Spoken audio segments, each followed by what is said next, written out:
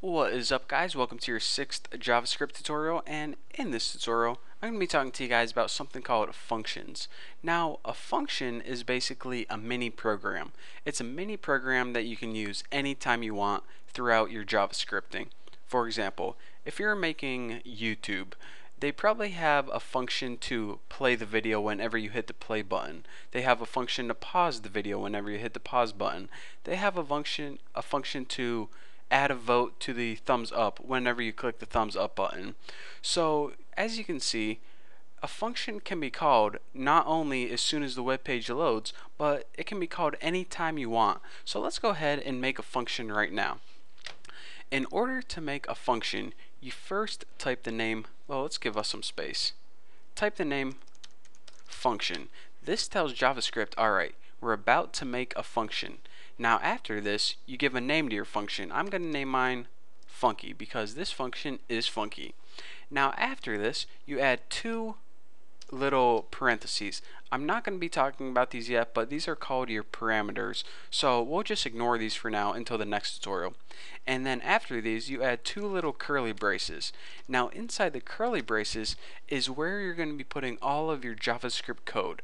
All of the code you put in here, all the statements, is the code that it's going to run whenever you want to use your function. So if you're making that YouTube page, whenever they clicked the play button, you would play the video now. So anyways, you can see that this is the code that we want to happen whenever they call that function, aka whenever the user wants to use that function. So let's go ahead and in our function, we'll make it do something really simple. Let's go ahead and make a pop-up appear on our screen. So making pop-ups is really easy in JavaScript. All you need to do is write the name alert, and this means make a pop-up on the screen. Now inside the parentheses for this, you write what you want to appear in the box. So just go ahead and write like ouch or something like that. Now whenever this function is used, a pop-up is going to appear on our screen and it's going to say ouch. So let's go ahead and use the function right now. So in order to use a function, you go ahead and write the name of your function, funky, and then you go ahead and write those parentheses, which we don't know what they do yet, but we'll be learning that in the next tutorial. And then since this is a statement, we go ahead and end it with a semicolon. So anyways, our JavaScript is going to say, alright, we have a function right here, prepare to use it whenever we call it. So right here is when we call it, and by the way, like I said, anytime I say call a function, I mean use a function. Calling a function is just a technical term. So use my function. So it's going to say, alright, call funky now. So a pop-up is going to appear. So let's go ahead and save this and see this baby in action. As soon as we load our page, it's going to call it, bam, look at that, a pop-up appeared and it said ouch.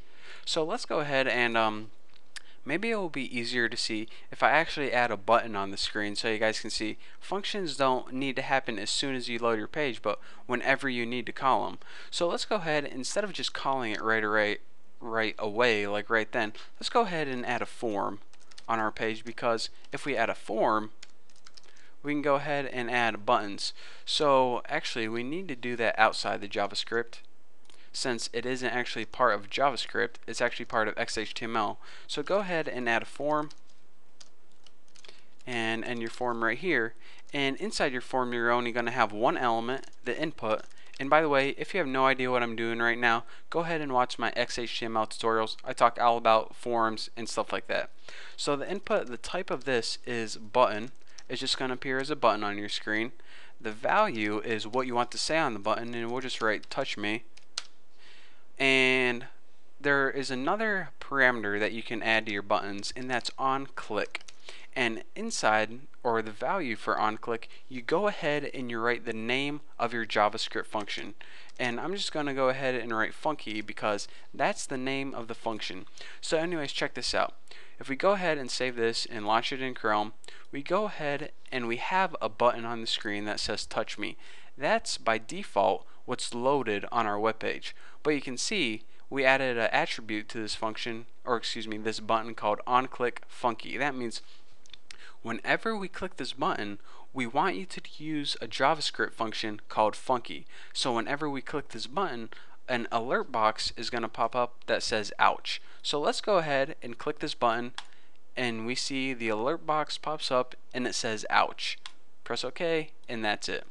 So that is the beauty of not only how to make buttons, but also how you can call a section of JavaScript by using something called functions.